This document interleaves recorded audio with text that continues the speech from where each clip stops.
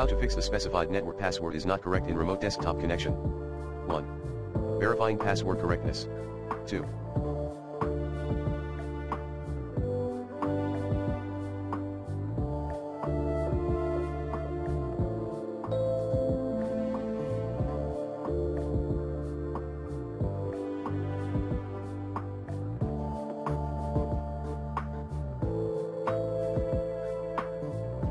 Ensure the SSDP discovery service is running.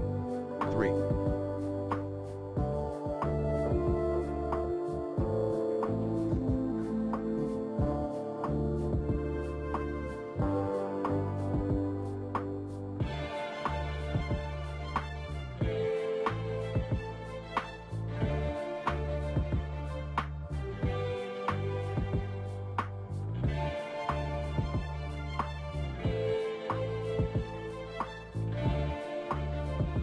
Run Network Troubleshooter of GitHelp App 4.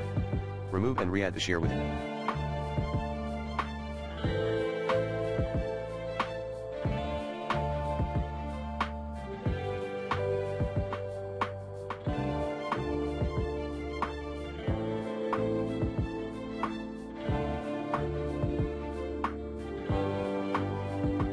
its network credentials. 5.